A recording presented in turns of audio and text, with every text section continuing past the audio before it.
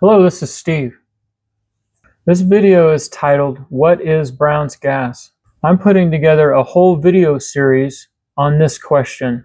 There will be a lot of people that aren't interested in this topic, but I know a lot of people will be interested in this topic. There's been a bit of a debate what Brown's gas really is. But if you go online and go onto Wikipedia, Brown's gas is simply 2 parts hydrogen gas and 1 part oxygen gas, or 67% hydrogen and 33% oxygen. That's what Brown's gas is. That's what the scientific community defines it as. But there's a bit of a debate over what Brown's gas is.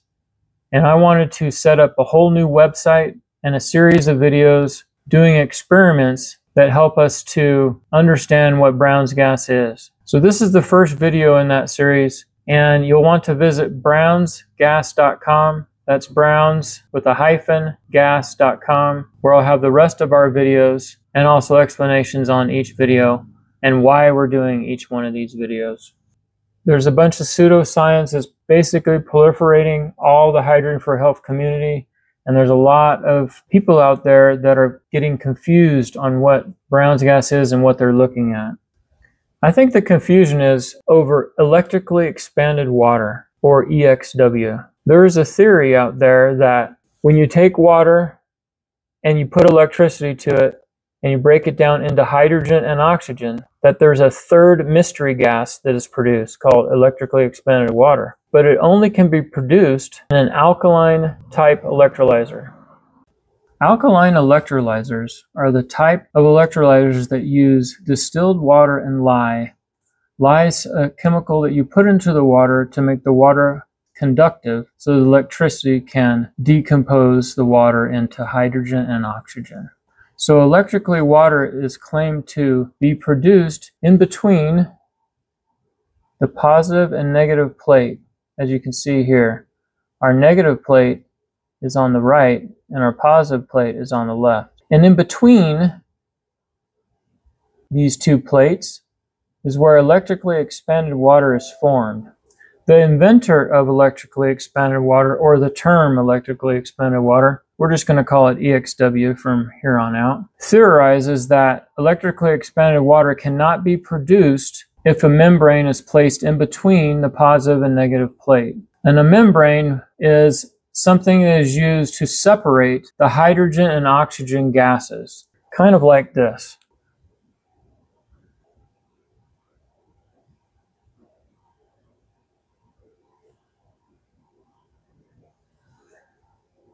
Now you see I put a separator in between our positive and negative plate, which separates the hydrogen on one side and the oxygen on the other side. This type of electrolyzer is called a PEM electrolyzer. And the inventor's theory is that once you put a membrane in between the positive and negative, that EXW cannot be produced or created. Therefore, you can only get Brown's gas with EXW in an alkaline type electrolyzer. In this video series, I'm not going to try and prove or disprove that EXW exists. The only thing I'm going to prove is that Brown's gas made from an alkaline electrolyzer is the exact same gas that is made from a PEM electrolyzer. And I'm going to do a series of experiments to show that, in fact, that is correct. And we're going to do experiments that the inventor of EXW has actually shown to prove the theory that EXW actually exists. We'll use the inventor's own experiments to show that Brown's gas from an alkaline and a PEM electrolyzer are identical. So I hope you stay with me on this next series of videos. Also on the website, we're going to have explanations, and we're also going to get into maybe a little bit of debate there. So I'll see you over at brownsgas.com. That's www.browns-gas.com. This is Steve. Thanks for watching.